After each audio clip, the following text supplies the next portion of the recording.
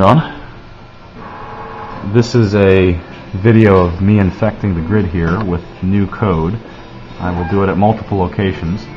This is the hot IXM with the newest version of the code, and it will gradually infect the other cells.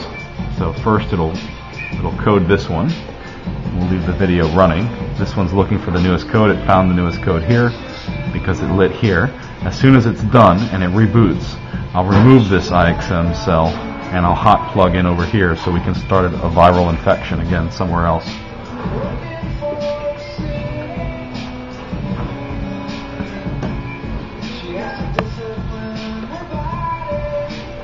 So now it's plugged in over here while these two are programming, and this one will turn the corner and start programming that loop while this one competes.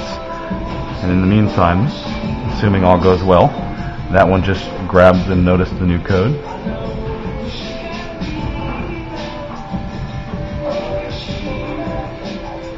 There it goes. You're going to unplug that IXM and plug it into it. Oh, there it is.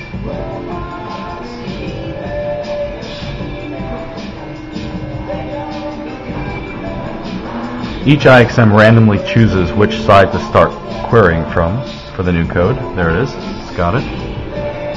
And at this point, the node is one step away over here anyway, so I'll just let that keep going. And this is just an IXM? Yep. That you're moving around? Yep, just the same IXM that I'm coding. Because this had the newest version of the code, I could hot plug it anywhere on the grid and start different versions of it updating. There, it's almost done. And that's hot pluggable bootloading.